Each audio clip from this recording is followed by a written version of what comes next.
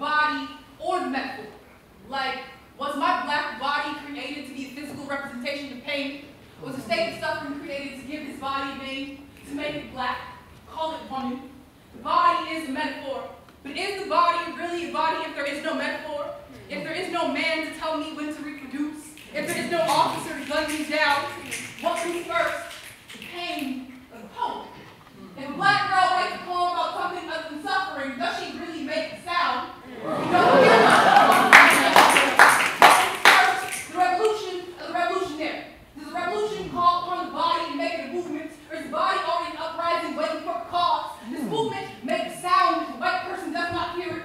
Does it actually exist if it's not led by a man? Is my pain real if it's not felt by a white woman? Question.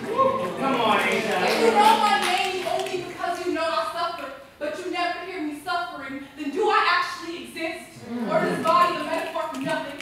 The absence of whiteness, the absence of value? Does the black man really love a black woman if she does not die for him? Or is black love only defined by how much of ourselves we love to protect you? When is my body simply a metaphor for something other than pain? Do I ever get to give this body a name, call this casket home? The body is a metaphor.